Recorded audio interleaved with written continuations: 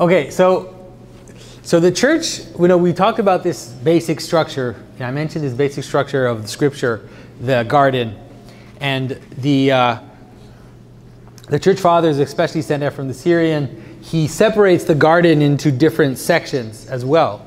And so the Garden of Eden has the tree of life, which is at the top of the mountain. And then there is the tree of the knowledge of good and evil, which is at a lower sphere. And then there is the fig tree, which is lower. And then finally, at the bottom of the mountain, you have this wall with the angel protecting the garden. And then you have the thorns, which are on the outside. Okay, so you can kind of imagine this basic structure.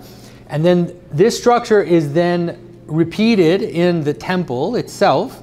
So you have the Holy of Holies, where the presence of God descends, which is equivalent to the tree of life. And then you have a holy place, which would be one step further back. And then finally you have the outer court, which would be even further down the mountain, if you will, further away from the garden. And then the outside is the land of thorns, outside of the temple itself or outside of the tabernacle. For example, in Herod's temple, there was even a court for foreigners. So and very far out, there was a court where people who were not Jewish were allowed to come. But so it was always like more and more restricted as you moved in towards the Holy of Holies. So the church has a very similar pattern. In this part, we are in the narthex. And the narthex is a transition part. So it's a transition between the inside and the outside. And so when, for example, in the traditional Orthodox liturgy, nobody does it anymore, it seems, but traditionally there's a point in the liturgy. The first part of the liturgy, it's for everybody. People could just come. The catechumen could come. If you were not Orthodox, you could be there. And then at some point in the liturgy, they chase out the catechumens. After the sermon. So they read the gospel, they have the sermon, and then they say all the catechumens should leave, and all the catechumen would walk out and would come into the narthex. And traditionally they would receive instruction. They wouldn't go home. Like they would receive instruction. They would have some kind of teaching for them. But then at some point they close the doors of the church. They would actually close the doors of the church, and there would only be the communicants who would stay inside. Now, you really have to understand this structure. It's to help us understand how reality works. It's to help us participate in the way that reality works itself. And so the narthex, although we don't do that anymore, it still liturgically plays that role. So for example, if a child is going to be baptized, they start out here, they're received at the door, and there are some prayers at the door of the church, prayers of exorcism, and then the person has to spit to the west, to spit at the devil, and then they're let into the church. So there's this whole kind of drama of this entering into the church from the outside, moving in towards the inside of the church. Another aspect that you see in, for example, in Greek monasteries, you'll see that a lot in more modern times as well, is that they have the Greek philosophers in the narthex. And so we have icons of the saints inside, but in the narthex, which is this transition space, it's still a space to celebrate the intermediary forms even of ancient culture. And so knowing that the Greek philosophers, although they're not Christian, we can't just put them inside, right? But they're also, we use their language. We use the word logos. We use all these words that were developed by these Greek philosophers and some ideas as well. And so we hold them in this intermediary place. And this is a concept, like if you've read Dante, you'll see the same thing. Dante does the same thing with limbo. He has this intermediary space, and then he puts all the just pagans in this intermediary space. And it's mostly to understand this thing. Remember I talked about this idea also, the foreign, which is outside. And so the church has this space, which is this transition towards the inside. And ultimately, we can understand it is also the place where the glory of God can also, it doesn't stop at the door of the church. Right? It continues to move out into the world, from the narthex out into the world as well. It's not just contained inside the church. Although there is a hierarchy, it's not contained inside the church. Does that make sense to everybody? All right. And so if you turn around, you'll see the icons that are represented here. And so there are different traditions of what you represent in the narthex. Like I said, sometimes you represent warrior saints, or sometimes you represent transitional figures like the political figures or that kind of stuff. And here we have the Annunciation, which is here, which is also, on my left, which is also the name of the church. And so you come into the church and you see right away the Annunciation. You see Gabriel announcing to the Mother of God, and she is holding, a spool of thread. Yeah. So usually she's holding a spool of thread in her hand, because she was mending the veil of the temple. She was participating in making the veil of the temple. So this is all part of our symbolism of the Mother of God as being the Holy of Holies herself. That she is the Holy of Holies. She is the Ark of the Covenant. She's all this imagery of the place where the theophany happens, of where God manifests himself. And then on my right, we have the nativity icon. And so in the nativity icon, you can see it's similar. It's almost as if they're related to each other. If you look at the Annunciation icon, you'll see there's this ray of light coming down from above. There's a glory above, and there's a ray of light. And in that ray, there's a little bird most of the time. And so you can see the Holy Spirit coming down on the Mother of God. And here you see, again, this glory, and then you see this ray and the star, the Christmas star, which is above the cave where Christ is born. And that cave is also, in a certain manner, the womb of the Mother of God herself. It's this holy place. It's this place of the theophany. All these images play on each other in terms of understanding the idea of a place where God manifests himself.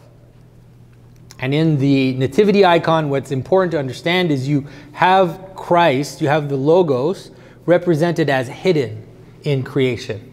And so he's invisible, right? No one knows.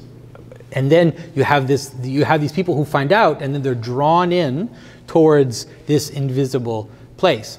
And the drawing in is, if you look at the image, it's like cosmic. The image of the nativity is one of the most cosmic images that we have. You have the lower aspect of society, the shepherds who are coming in. You also have these wise figures who are coming, the wise men who are coming to see. And the wise men are also foreigners. So you have local people, you have foreigners, you have the lowest class, you have the highest class. And then you have above, you have all the angels which are participating in this event as well. So it's really a cosmic event. Do you want to add something, Father? I'd like to add, too, there is a tradition, too, where the narthex is dimly lit, whereas the church proper is brightly lit, because we come from the darkness into the light. And this as Jonathan mentioned, this idea of liminal entry into the church. It comes from the Latin word that means threshold, and the Yachad, the community that produced the Dead Sea Scrolls in Qumran, had a similar type of entry into their community, and where the initiates into the community had to stay outside as well. For the practicing Christian, for the baptized Christian, though, it's also a place of preparation. You know, we don't just, well, some do, but we shouldn't. You don't just come in and throw yourself in the church, sit down the pew, and, you know, like you're watching a movie. There's a point of preparation. So you see the beeswax candles here. Beeswax is important because it smells really nice, right? It's all natural. And there's definitely an emphasis on natural, especially with lights, although we have electric lights here, too, about oil votive lamps and things like that. We'll talk about that later.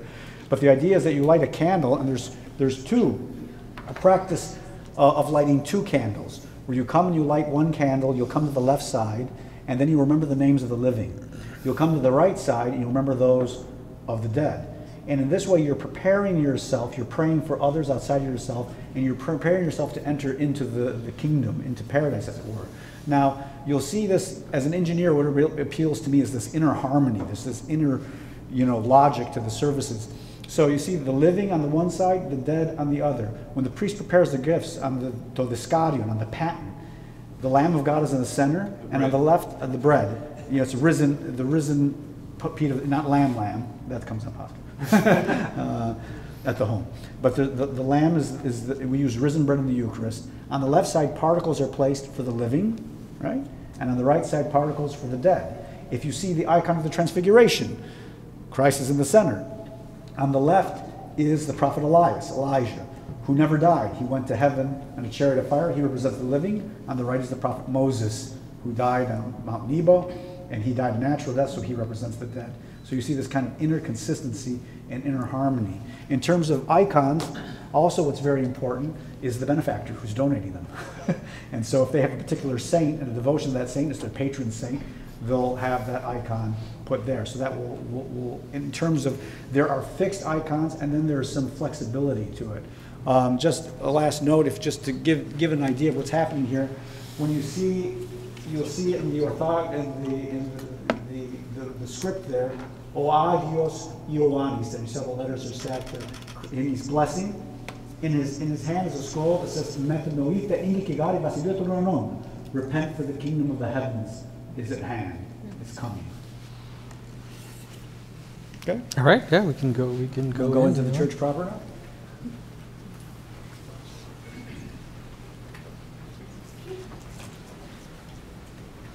Front, okay.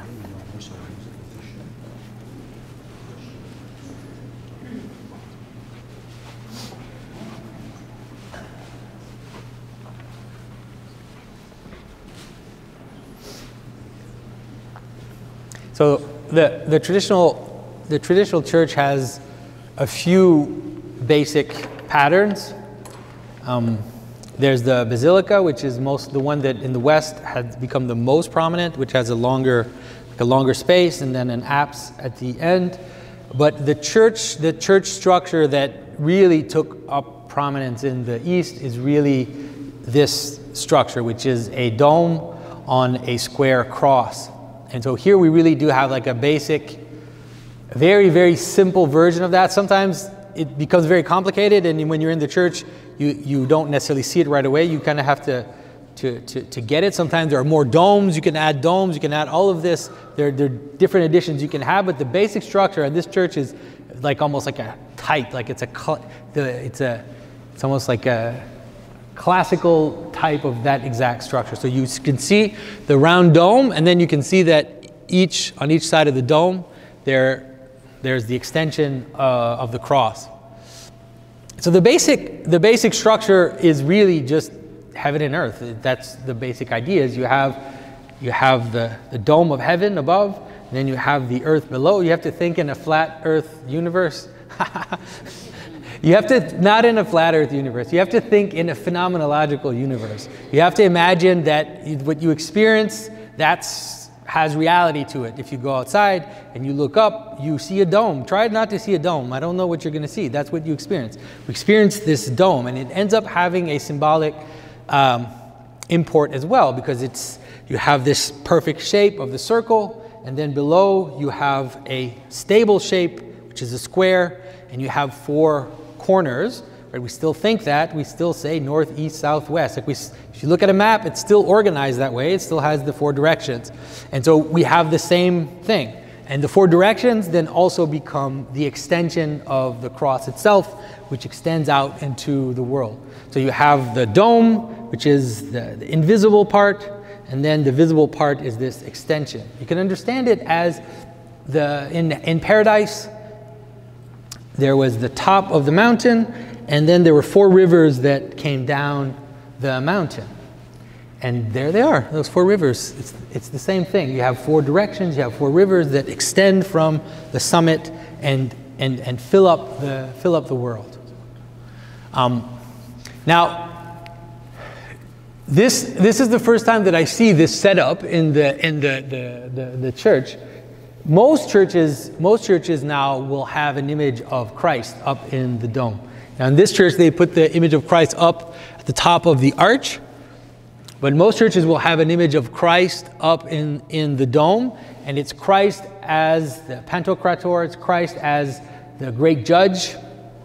It's also Christ at the ascension.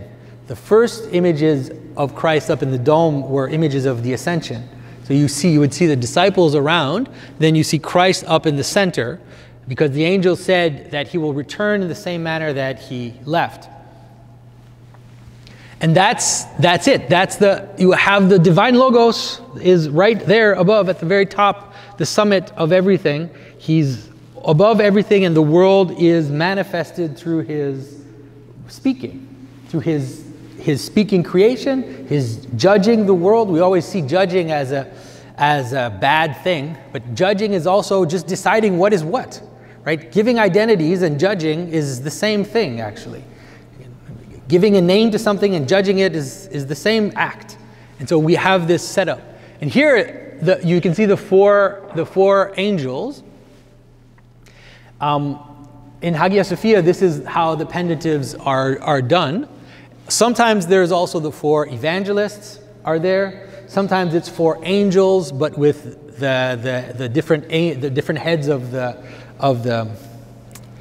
tetramorph. So you have the man, the lion, the bull, and why am I forgetting one? The lion, the eagle. It's like, and you can imagine it as we talk about this in the liturgy. We talk about how Christ is carried by the hierarchy of angels, carried down to us by this hierarchy of angels.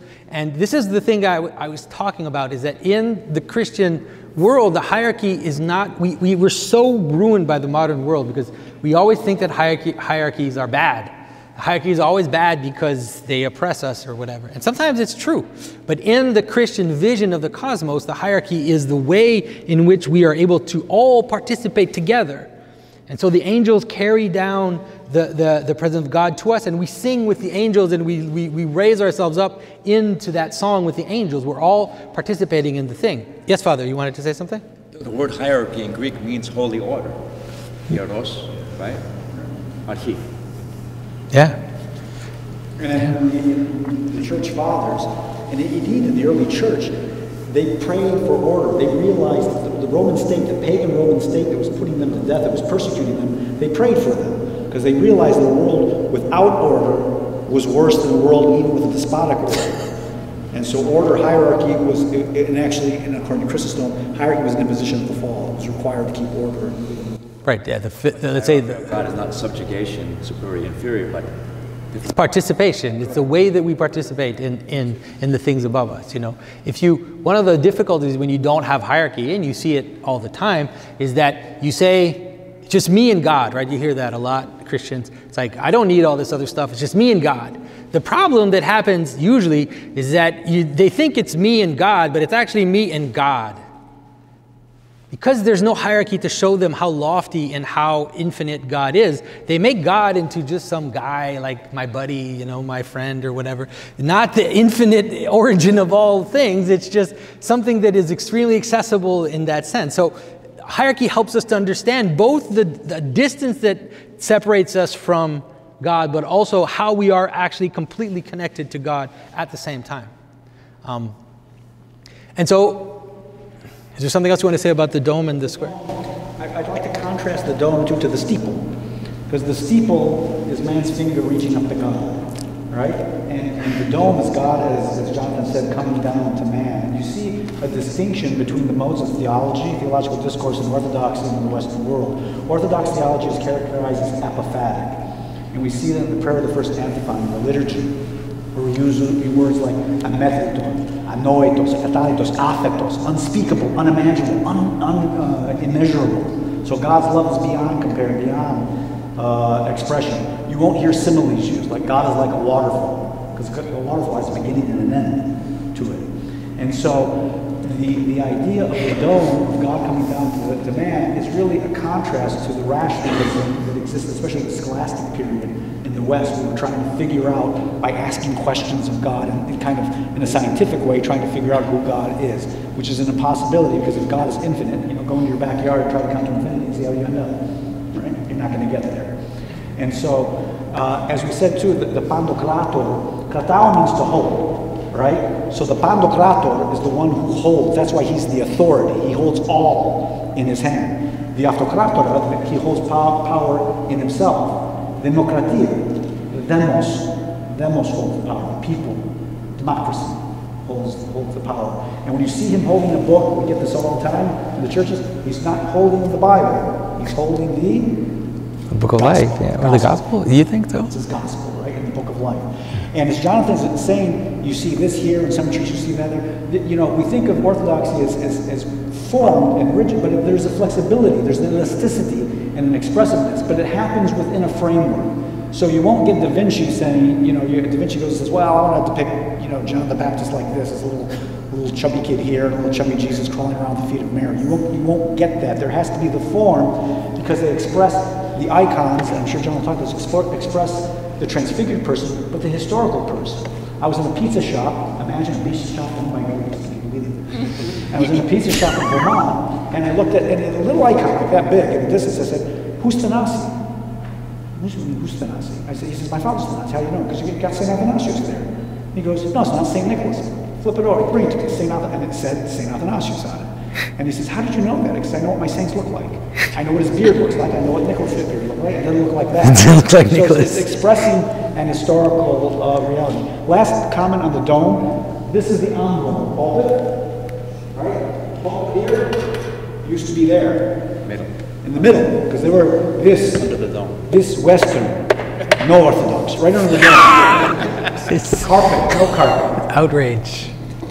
No microphone. So you're right under the dome, under the big dome, acoustics, so they can hear you. And the envelope is symbolic of the stone that sealed the tomb, right? So it's lost on us now, because it's over here. But in the center, it makes perfect sense, because the pulpit's there, the envelope's there, in the center, right under the dome, there's the tomb, right there, the stone that seals the tomb.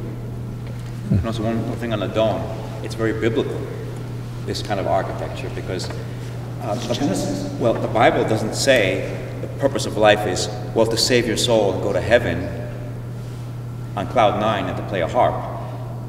The only thing the Bible says is we're waiting for Christ to come. And so this is biblical, because you said that the whole thing ends in Revelation, where it's the marriage of heaven and earth. It's that heavenly city, and it's also the imagery of the marriage as well as the city at the very end.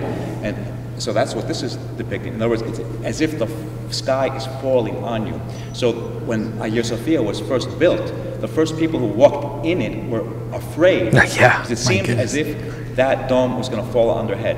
And it's supposed to be, because it's supposed to portray this idea of the coming of Christ. Correct. And that's what the Bible is leading to. But we, in a very rationalistic and very individualistic way, we superimpose Western ideas that the whole purpose of life is to save my soul. Very individualistic.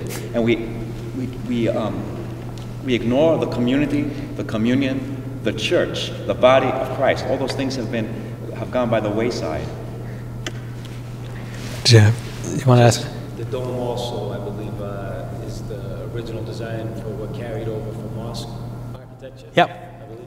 Yeah, the Hagia Sophia is the basis of all Islamic architecture. The other thing, Father, what you said really helped me to think of, there's something that I forgot to explain, is that all of Christian art, iconography, architecture, the layout of the church and the way the icons are laid out is all eschatological. That is, it is all a participation in the things to come. It's all a kind of the capacity we have to glimpse or to participate in the final state when all will be accomplished, when all will be revealed. In the early churches, it was very dramatic. The very early churches had, the 24 elders and had all this stuff. A lot of people tell me, Christians, we don't need this Old Testament stuff, right? Why do we have altars and the Holy of Holies and all that stuff? But there is no lamb on the altar in the Holy of Holies in the Old Testament. It's not there. It comes from Revelations. It all comes from Revelations. It's in Revelations that everybody is turned towards the altar and there's a lamb on the altar and that we're all bowing towards the altar. It comes from the eschatological moment where everything is revealed. And so the church decoration and the icons and all this is all based on this capacity to participate in the eschaton. And you can imagine the icons, when you see the saints represented in this certain manner with a mark of their holiness, with a halo, with gold, and all of this is the same. It's the peeking into the totality of their being in the eschaton. It's the capacity we have already to be in that moment and to participate in it. We should probably talk a little bit about the solea too. This area, the solea, technically defined, the solea was from the altar to the pulpit in the center. That was the solea there. Over here we have the bishop's throne. The bishop's throne used to be over here. Whose throne was that? Emperor. The emperor's throne. The emperor's throne is over That's there. why they're despots. Yeah, well, when the Ottoman Empire, Mehmed II, conquered Constantinople, 1453, May 29th, Tuesday, but we're not there. Anyways, it was the millet system under Turkish rule. The millet system broke up based on religion. Now, sometimes religion and ethnicity matched up together for Jews, for Armenians, but the Patriarch of Constantinople was responsible for the Orthodox Christians under his charge, and he became the ethnarchis, if you will, the leader of his people, the Christian people, and that's when he assumed that position there. Over there is the psaltery on the chant stand. The tradition is that there are two chant stands for what's called antiphonal chanting. So one chant stand will chant and the other responds back and forth, and that is attributed to Ignatius of Antioch, who was a late 1st or 2nd century saint of the church. Regarding the bishop's throne, the original throne was in the middle Yeah. of the altar, the synthron, The synthron is still back. because that's the image of the kingdom. Correct. Because the bishop would be istipon και topon Christou, and he would also have all the presbyters with him. And is the place and type of Christ as the bishop. That's Ignatius of Antioch in the 1st century. And this is, some people like to, as Jonathan was alluding to, some people want to kind of all hang this on Constantine's head. In 312, he defeats Maxentius the Milvian Bridge, 6 miles outside of Rome, 313, the Edict of Milan, and then 325, the First Council. But this all predates that. This is apostolic. Ignatius of Antioch was consecrated a bishop in 70 AD, if you want to use that term anachronistically. And he was fed to the lions in 108. And he wrote to the church in Philadelphia, not in Pennsylvania, right? Where the bishop is, there's the church, surrounded by his presbytery, his presbyters, his diaconi, his deacons presiding over the Eucharist, which is truly the body and blood of Christ. So we have the ecclesiology of the church, the hierarchy and of all the the church, people and gathered all the, around Christ and all the people. in one place. Correct. But Clement of Rome talks about this distinction that Jonathan was talking about. There is a place where the laity do not cross over for the place for the priests, for they're the ones who preside over the sacrifice. That's 98 AD is when he died. Is it true that a lot of the Orthodox hierarchy, some people believe Constantinople will be retaken?